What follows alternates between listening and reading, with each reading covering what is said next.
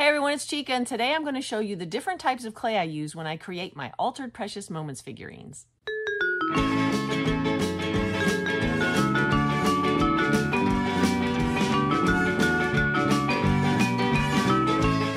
In case you haven't been following along, I've been taking Precious Moments pieces and converting them into something new. Here's an example of one of my Altered Precious Moments where I took an original piece, added some clay up here, some paint, and turned it into something really new. Many of you have asked what kind of clay I use, and I actually use 3 different kinds, so I thought I would make this video to show you the different types of clay that I use, when I use different ones, and why and how they work. I'll also share a lot of tips and techniques about how I work with the clay to get the results that I want for each piece. I use only air dry clay. I do not use polymer clay or anything that has to be baked because I'm afraid to put the figurines in the oven. With a baked clay, you'd have to wait to paint everything at the end because you don't want to bake the paint. I prefer to do an air dry so that I can add clay throughout the process if I need it and paint in between too. So I like to stick with the air dry clay. In that range, I have 3 different clays that I use. The first one is Model Magic, Crayola Model Magic. It's very inexpensive, very lightweight craft clay. The second one is Sculpey air dried clay. This is a affordable, heavy-duty workhorse that I use for most of my stuff. And the third one is the Sculpey Air Dry Porcelain Edition. This one's a little bit different. It's a little more expensive, but it definitely has a place. So I'm going to go through each one of these individually and talk about when I use them, how they work, and which one works the best for different places. Okay, we're going to start with Model Magic clay. This is the most affordable. You can pick up these little packets usually for $1 at the store. You can buy them in bigger packages, of course, but I like these little ones because it makes it easier to keep them from drying out. So I've got one open here. I only ever buy this in white because I end up painting it, but you can get it in different colors. So here's the beauty part about Model Magic. It is light, fluffy. It is like a marshmallow. It's super stretchy and lightweight. This weighs almost nothing. It forms really nicely. It's kind of bouncy. It's very, very lightweight. Also, the best part about this is it sticks to itself. You push it, it sticks. You see how nicely that sticks? So if you're doing something where you have a lot of little pieces that you want to stick together, this is the clay that I like to use. The other reason I would use this is if it's something that is very flexible and I want it to remain flexible after drying. It's going to give a little bit of give if you want a little bit of give. I use this clay on things like on my turkey Monica when I did this little lobster. I used Model Magic for this lobster because these little tiny legs were so easy to just stick on. I also used it for this frame because it was really nice and easy. And since this was going to stick out, I wanted it to have a little bit of give. See how that bends just a little bit? So this is nice if you want a flexible piece for whatever reason. I'll show you how easy it is to stick. Like if you were doing the lobster, it just sticks right on. You're going to see these other clays don't necessarily do that, and it will dry stuck on there. But you can also shape it back into a nice smooth shape. It does roll really nicely.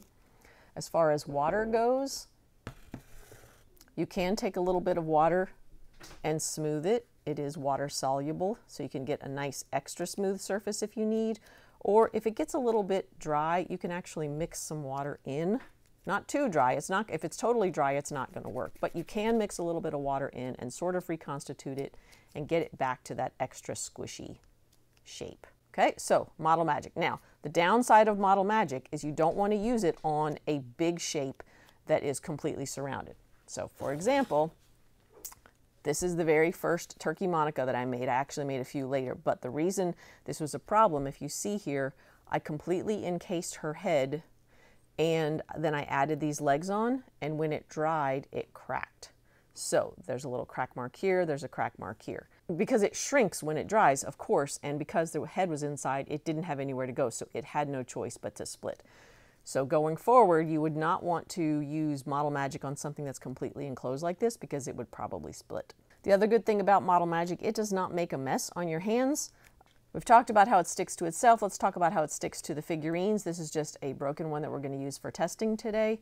If I push this on here, it does not at all stick to a figurine. If I wanted to try to create a custom piece on here and blend it into the piece, it does not stick at all. So you definitely need to keep this in mind. This is for adding things on later that you might glue on. This is for creating new pieces, little accessories. Remember when I did this, when I did these little pieces out of that? And actually this pumpkin was made from Model Magic, and I just formed it around there and stuck it on there. This hat was also made from Model Magic because I wanted that really thin line. This goes really thin really easily. You can really squish it down to be really thin and flexible, and that's what I really wanted for this hat. So I did use Model Magic for this. Another thing you really need to keep in mind with Model Magic is you definitely need to seal it. It has a tendency to deteriorate over time, so anytime you use it on a piece, you want to put a nice sealer on there for sure to protect it. This is the sealer that I use, Americana Decor Light Satin Varnish. I really like this finish. That is what you see here. It's got this very subtle sheen to it. It just makes everything kind of match and look really nice. I really like this texture. Now I want to show you how I cut and form this clay as needed. Here are some of the tools that I use all the time. It does roll out nicely. It will roll to be nice and smooth, so sometimes I use a cuticle stick. You can poke holes in it very easily. You can put texture in it, kind of, but you see how, because it's got this rubbery finish, it sort of bounces back and doesn't let you really carve texture into that. It sort of comes apart. So carving is not great for this. What does work great is cutting, actually. You can cut this no problem. If you need a bunch of, if you want a fringe, if you want a skinny piece, you can cut this really well. You can also use a craft knife to cut it. That works pretty well also. So, and again, I can form this right back into a solid piece. So it's a very forgiving clay, again, very lightweight. It's a great starter clay because it is affordable. It is just not necessarily the best long-lasting clay to use. All right, let's move on to my next one. This is the Sculpey Air Dry Clay, the regular. This is a much heavier clay. This weighs probably 3 times as much as that big Model Magic that I had. It is a very nice, squishy, pasty clay. It's very sort of satisfying to squish it.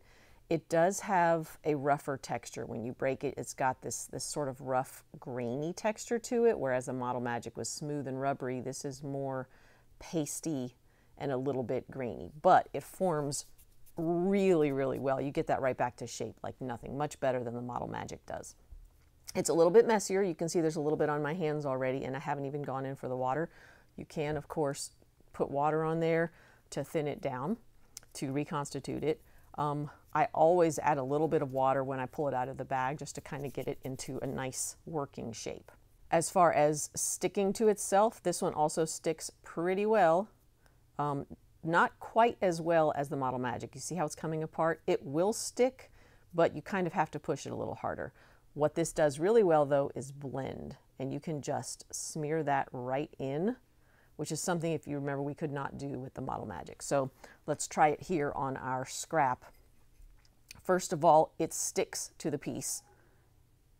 I can pull it off, but it does stick, and it blends beautifully. So if I want to just smear this down into a nice smooth, see that? I can add, if I needed to add texture or whatever, if I want to add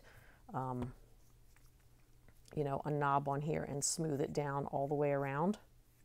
This works beautifully for this. This is my go-to clay for most of my work because it's got such a great texture to it. You can also add a little bit of water and smooth it. It works great for this. Now, it is very messy. Once you start adding water, it does this. But that also means you can create a slip with this. You can actually really, really thin stuff down, fill gaps, do whatever you want to add this sort of thing to it. Texture-wise, it also works beautifully. Whereas the Model Magic did not let you put texture in it, this really, really does. I can give this a really nice texture to it if I want. And you can pull it back off again. You can wash all this back off again if it's something that you don't want to keep on there. So that comes off no problem. It does dry really rock solid hard. This is not a flexible clay, but that means it could also have a tendency to break. It does dry really hard. As far as my cutting tools here, I can roll it out again, no problem. That works really great. As far as cutting goes, it's okay. It's not as good as the Model Magic, but you can cut it. If it's wet, obviously it's not going to cut as well. And you can use the knife also, a little bit rougher surface. You can poke holes in it This clay takes texturing really, really well because every little bit will move. It does not bounce back when you hit it. If you want to create hair or fur or grass or anything like that with texture, this works really beautifully for that. With a cuticle stick or even with a toothpick, anything that you want to put some texture on there. And also, again, you can take the water, and if you have this texture that you don't want, you can smooth this out so nicely. It's so forgiving, and it will dry nice and smooth, just like you left it. This is definitely the workhorse of my work. I love the way that it works. Anytime I want to create anything that I'm adding to a piece, such as Indiana Jones's hat, or this is the clay that I used for my Travis and Taylor piece a lot. The entire helmet was made out of this clay. The guitar was made out of this clay. This is definitely my workhorse clay, my go-to. It is also the most affordable. It's more affordable than the other Sculpey that I'm going to show you in a minute. So yes, this is it. Sculpey Air Dry, very satisfying, workhorse clay. I love it. Okay, this clay is my Sculpey Air Dry porcelain. And this has a very different texture than the other one. This is like sort of the texture of chewing gum. And when you pull it across, you can see that it stretches into these points. This is very, very different. It's not grainy at all. It's smooth, plasticky, sticky, very sticky, sort of a silly putty almost. It does absorb water really well. I can put some on there, reconstitute it, and soften it up. It does not really go down to a slip level like the regular Sculpey does. But what's so great about this one is it dries really, really hard and not porous. This will give you a porcelain plastic-like finish, whereas the regular Sculpey is more of a sanded finish. This is really, really hard. Now, as far as sticking to itself, sticks great. It's very similar to the other one. It sticks and you can pull it apart. Blending, let's grab our piece here and look at blending.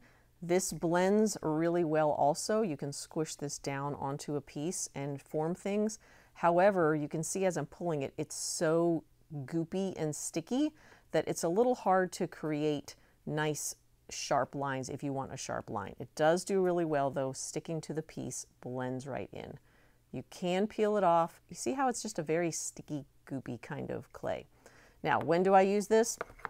I use this for things that need to be very well protected, teeny, teeny, tiny things that need that extra stability, because you can make this really, really small and it doesn't always stick to the piece. You might have to glue it, but this is what you use to make really, really tiny pieces or large pieces that actually need the stability of the hard surface. You remember on this one, I used the Model Magic first. When I redid them later, I actually used the porcelain finish on this. It does not crack, and it does much better over an enclosed surface like this. It does shrink quite a bit though, so you have to be very prepared for this to shrink. The regular Sculpey Air Dry shrinks a little bit, but this shrinks a lot. As far as rolling it out, it's very easy to get a nice smooth surface. Let's try it again with our tools. It rolls nicely, and again, you can get this really thin because of this texture. The scissors work pretty well on this if you need to cut a fringe. It gives you a nice surface there. And the knife, it's a little stretchy. You see how it, because it's just such a stretchy clay, it doesn't work great for that. In terms of texturing this, it's not as good as the regular Sculpey, but it is better than the Model Magic. You can get a little texture in there. It's going to be very pointy and sticky though again. So you see kind of it's a rough surface. But if you want a rough surface, if you're doing like maybe a really rough fur, this might work because those pieces are going to dry hard and they're going to stay like that and they're not going to snap off. This will dry really hard. Smoothing it back out with water works pretty well, not quite as well as the regular Sculpey, but you can smooth that back down if you need to. And of course, you can just knead it back together and get it back to that really nice consistency. This is the most expensive of the three clays. It is probably 2 to 3 times the regular Sculpey, so I try to save this for things that really need it because it is significantly more expensive, but it does provide a nice high quality finish. In terms of messiness, you do get a little bit on your hands. It's not as bad as the regular Sculpey. The real risk is if you're working with this and you're trying to go on a piece, you don't want to touch the piece and get the clay on the piece. So that's where the messiness really comes into play. One thing you definitely need to keep in mind with all of these clays, because they are air dry, you need to wrap them really, really well when you're not using them. Plastic wrap, plastic bag, really pack them tight. While I'm wrapping this up, please go ahead and give a like to this video and subscribe if you're not already. So that's how the clays are when you're working with them wet. But now I want to show you some examples of what they're like dry. So I've gone and made some pieces ahead of time from all three clays so that I can show you the differences when they're dry. Okay, here are my examples. I have done these different pieces in different shapes and sizes with Model Magic, the Sculpey Regular, and the Sculpey Porcelain. So let's take a look at each one and see how the different clays perform when they're dry. These have been drying for a couple of weeks now. Let's start with this large piece because this shows the most what we've got here. This is the Model Magic. There is actually a golf ball inside of here. I wanted to test how well this worked when it is over something tight. This is the Model Magic. It is, again, bounceable. It's got that slightly squishy, flexible feel that I told you about. I can actually dent this a little bit with my finger. It's very flexible. This did not crack, even though, as you recall, the turkey head did crack when it was spread over a piece.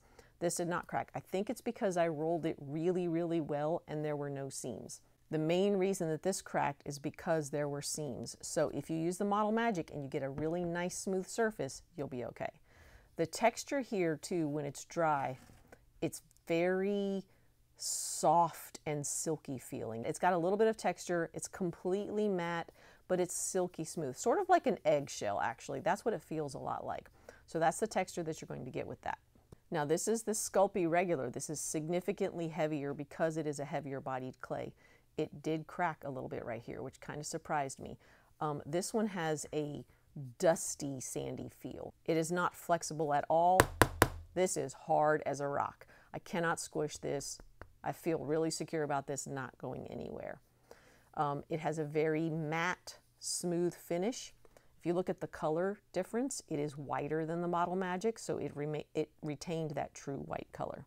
Then we have the Sculpey Porcelain. This is significantly different. Look at the color variation here. This is very dark, and it's also smaller. These were the same size when they started. This shrunk quite a bit, so this is quite a bit smaller. It is also rock hard.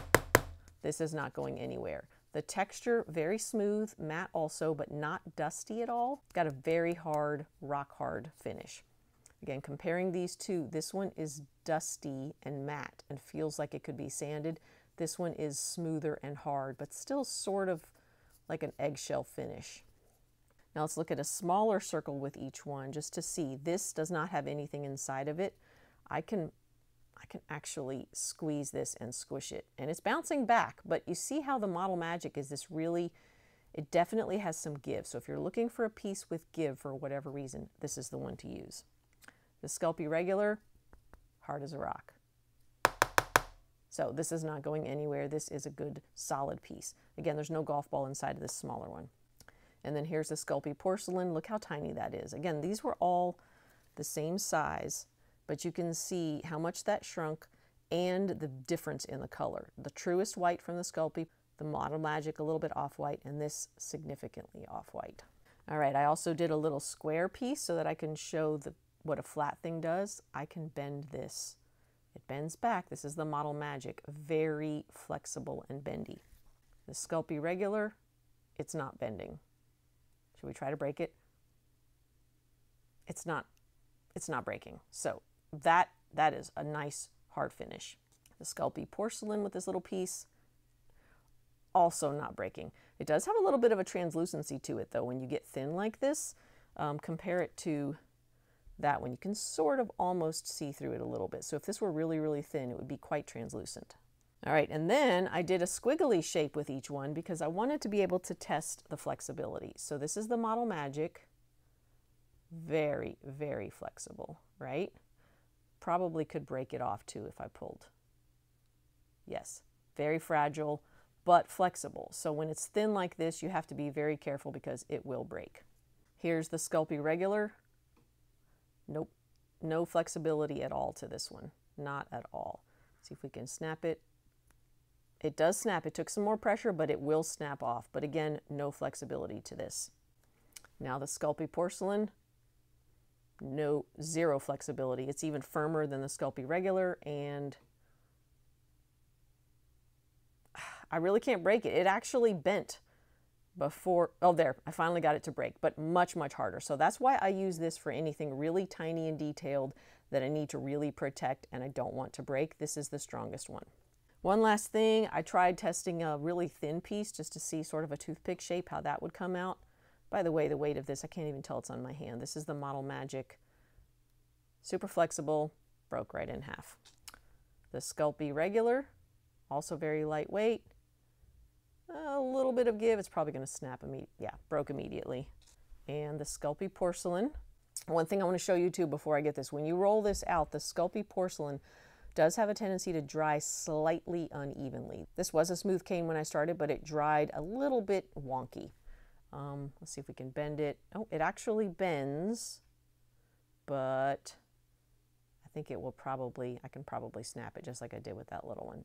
So the Sculpey gives you a little bit of flexibility, which this actually surprises me a little bit. You get a little bit of flexibility from this porcelain one, but if it's a really tiny, look at the point on that. That tiny, tiny point that I was able to get with that. You can't get that with these others and have any sort of flexibility with it.